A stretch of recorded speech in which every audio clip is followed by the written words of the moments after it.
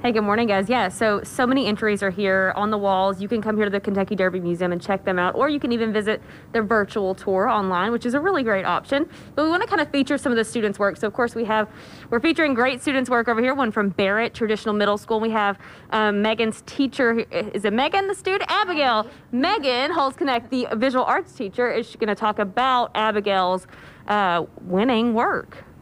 Yeah, this is Abby's beautiful painting that she created all at home. We were able to meet through Google Meets, but she did this all on her own on top of assignments and everything that she was doing in school.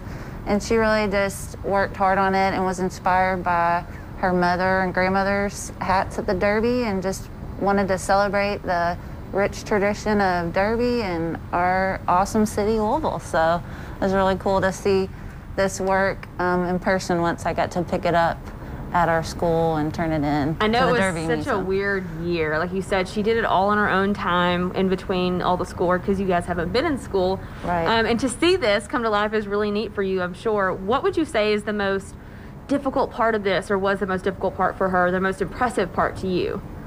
I think it was difficult just only being able to see her through the computer, but I mean, she faced that challenge well, and if I was able to give her a revision, she went back and worked on it and changed some things, and just once I saw it, the day that she was finished with it, it was just amazing, just blew me away. So I was just so proud of her. Yeah. And she's such an amazing artist, so I was really proud. And she got the Millinery Fashion Award, which she got a really cool kind of prize. Can you tell us about that? Yes, she was able to attend a workshop and create her own fascinator and learn from a professional milliner. So that was just a really priceless opportunity for her, and I was just so excited that she got to do that and experience that. Yeah.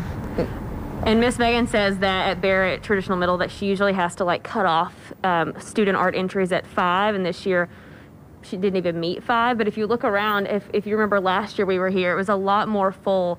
The pandemic has also affected students submitting art because, you know, many are on their own this year. So come out and show them some support. There's some really cool stuff in here.